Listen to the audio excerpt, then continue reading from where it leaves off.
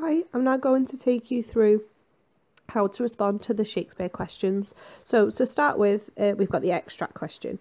So this you'll get about 20 minutes in the exam, maybe 20 to 25 minutes, because this is only worth 15 marks and the rest of the Shakespeare time, which is an hour, is worth 25 marks. So about 20 to 25 minutes. So we haven't got much time. Usually it will be, how does the audience respond to this part of the play? Look at how the characters speak and behave here. There has once been an atmosphere question, so how does Shakespeare create atmosphere here? Was on Othello the first year. However, the majority of the time it is, how does the audience respond? Now, this again is a potential way you can start your response to the extract question. And I'll explain why this is good in a second. This extract is taken from and then use terminology to say were. Were then tell us what happened or what's just happened, and then the most significant the most significant moment in this extract is. So just to go back to your terminology, you can choose from the ones that are in the brackets there. So exposition is the start of the play. The rise in action is anything after the exposition to the midpoint, which is the middle of the play. The climax is the moment of sort of the most tension and drama on the stage. And then the fall in action is everything after that to the resolution, which is obviously the ending where everything is wrapped up, which in a tragedy is when everybody's dead.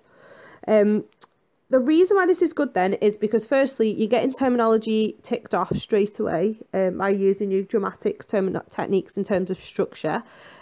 You're showing an understanding of the play and a knowledge and engagement with the play if you can explain which part of the play it comes from. Again, that's what's demonstrated by you being able to just summarise what's happening, and what has just happened would get you more marks because it shows you're engaged enough to realise what's happened before it. And then the most significant moment in this extract is an evaluative statement. You have looked at the extract as a student and you've not just started with the first quotation. You've actually looked at the whole thing and you've thought, right, which of these quotations matters the most? Which has the most significance for the rest of the play, for how we respond to the play? By writing that evaluative statement, the most significant moment, you're setting yourself up as a Band 5 student in the examiner's head. Again, this is optional. Okay, right. What isn't optional, however, is that you have to cover the entire extract. And when I say entire, I mean you obviously don't have to pick out every quotation, but you need to be covering the most vital parts. Do not miss out sort of the last half or the last third of the extract, because there's a reason they started and ended the extract at that point. So you need to make sure you're covering the start, the end, and then as many things in the middle as you can. And the most cohesive way to do that is to track it. So to start at the beginning and work your way through. And that is after you've done the most significant moment, which obviously would not be in order because you've plucked that out to show that you know which is the most significant. Okay, make sure you show off your WL8, word level analysis. This is your main chance. I had lunch with one of the examiners once who said, you know, in the essay question, you're forced to have to remember your quotations. Here they're in front of you, use them, pick them apart, show off your ability to pick apart language while you've got the quotations in front of you. Link to other parts of the play briefly, but do link them.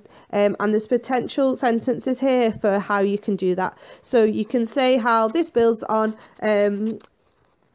the opening scene where the character was first established as blah blah blah, or in the case of Romeo and Juliet, this builds on the expectations set out in the prologue, because obviously the prologue indicates everything that's going to happen. For Othello, you might say this builds on the expectations of a tragedy already established by the fact that there's a wedding before the play begins. You could say it builds on Iago's Shakespeare's presentation of Iago as a source of antagonism in the first scene, things like that. Another way of linking to previous parts of the play is to say, given that the audience is already aware of. That's a great one for Romeo and Juliet, already aware that they're going to die. For Othello, already aware that Iago's acting against Othello, or already aware of Roderigo's love, already aware of society's, what's the word, I don't know, disgust at the idea of the marriage, or anything like that is what you can refer to there. If you're linking to future parts of the play, then you can say this prepares the audience for blah, blah, blah.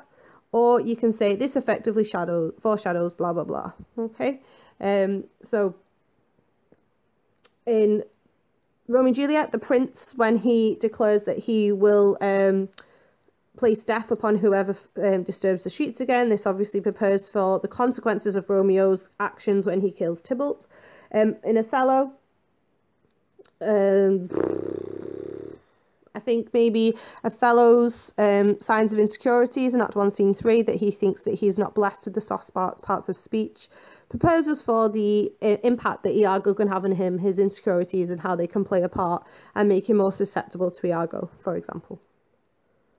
Okay, and another one, this sets up the dramatic irony which is exploited, blah, blah. So Act 1, Scene 1 of Othello sets up the dramatic irony that Iago is working against him, which is then exploited in the very next scene when Iago is being beautifully dutiful to Othello. Obviously, you would write that if you had the extract, which was the scene where he's being dutiful to Othello. Romeo and Juliet, the prologue is always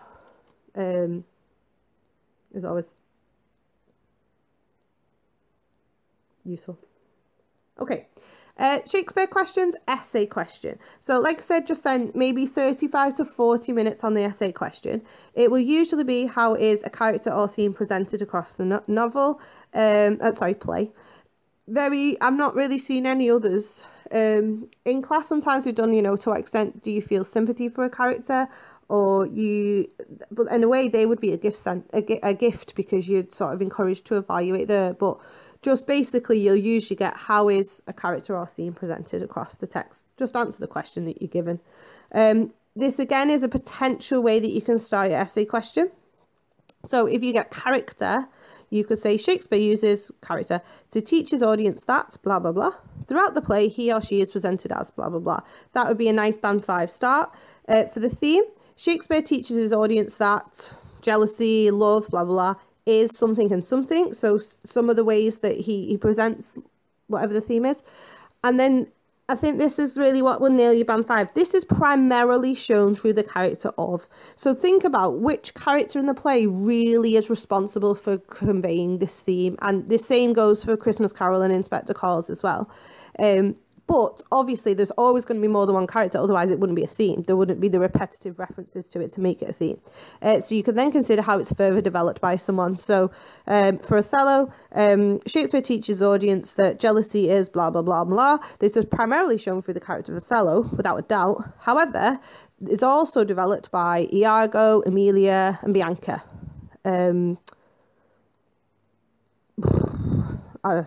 Not Cassio. I was thinking maybe Cassio could be said to be jealous of Iago's ability to drink, but I don't think you've got enough evidence for that, sorry. So that's an example. An example for Romeo and Juliet, Shakespeare primarily teaches audience that violence is blah, blah, blah. This is primarily shown through the character of Tybalt, but is further developed by Mercutio, Romeo, the feud itself. Okay? Right, you need to cover the entire play, and I can't emphasize this enough. If you don't analyze the ending of the play, you are not going to get top marks. You're not going to get into the top band. You need to make sure you're covering the beginning, the middle, and the end, and as many key bits in between as you've got time to do. One of the ways I taught students last year was to analyze the beginning, compare it to the end, and then go back and explore how they get to the ending. And that's just a way to make sure you've covered the ending in case you're short on time or if you run out of time. You could do the same for Christmas Carol, and it actually works best for Christmas Carol because you can't really analyse Stave 1 without comparing it to Stave 5 effectively. To make your analysis thorough, you should be doing that anyway. So that's something you can consider doing. And this links to this, always cross-reference where possible. So don't just isolate a moment of the play, actually think about how it's built on in other parts of the play. Is it contrasted in any other parts of the play? And make sure you make links between individual quotations and Shakespeare's bigger ideas and purposes. Same as we said with the Christmas Carol and Inspector Calls, you need to be asking yourself why. Why are those words chosen by Shakespeare? What impact do they have? How do they help him to convey the messages he wants to convey? Shakespearean tragedies teach the audience things about the world around them. They make them feel like bad things just happen, and give them a sense of catharsis that you know, good people can go bad, or good intentions can have bad consequences. They're full of life lessons. They're full of lessons for what it means to be human, to be flawed. And you need to be able to pick those apart and link them as you're going through to those individual quotations. So, for example, there's a beautiful line in Othello where Iago says that Cassio's beauty makes him feel ugly.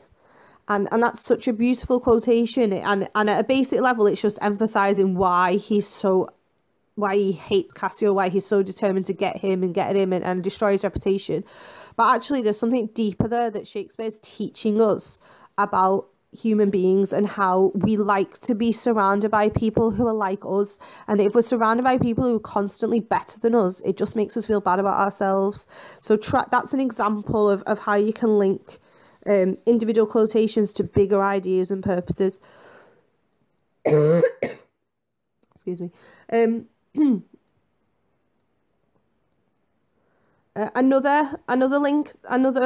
Romeo and Juliet example might be Mercutio, sort of, when he's berating Romeo for not fighting, etc., actually tells us a lot about masculine values, masculine traits, how men are sort of raised to be that way. You might think about the conflict between feminine traits and masculine traits, and how Romeo was actually quite a feminine man for his time.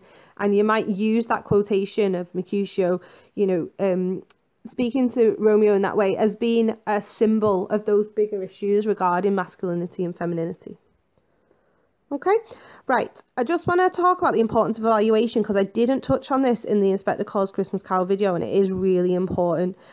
This is basically where you're weighing up different interpretations or looking for conflicting evidence, and you can see this in the Shakespeare exemplar response video as well.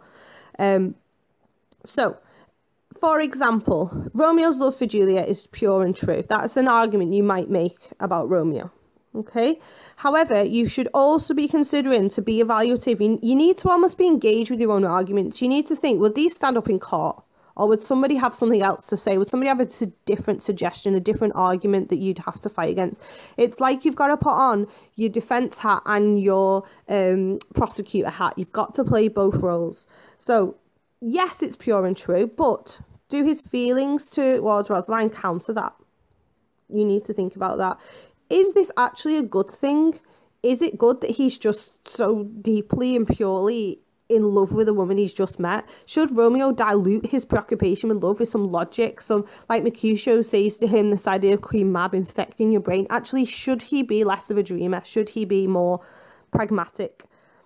So they're the kind of things you could think about to evaluate your arguments. Just always be asking yourself, A, is it actually a good thing? What does Shakespeare suggest about it? Is there any other evidence in other parts of the play that counter this idea? And, you know, is there a lesson to be learnt there? An example for Othello, jealousy is presented as predominantly a male trait. So you might argue that Shakespeare does present it as something that affects males more.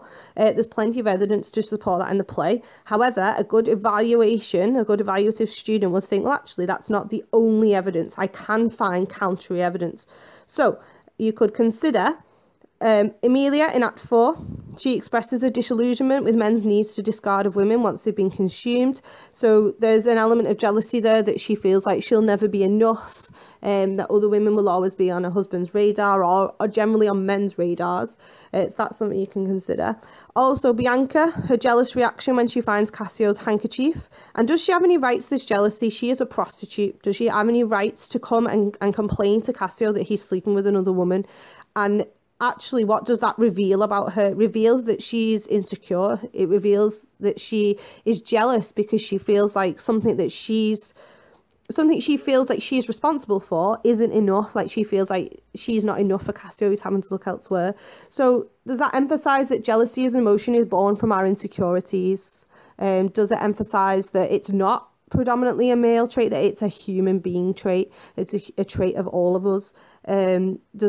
What does it emphasize about the root causes of jealousy? And really trying to just dig deeper all the time. There's always going to be sort of more depth to your statements that you're making. So just keep on thinking, is there more to this? Like, actually, what's this saying about human beings? What's this saying about the causes of it?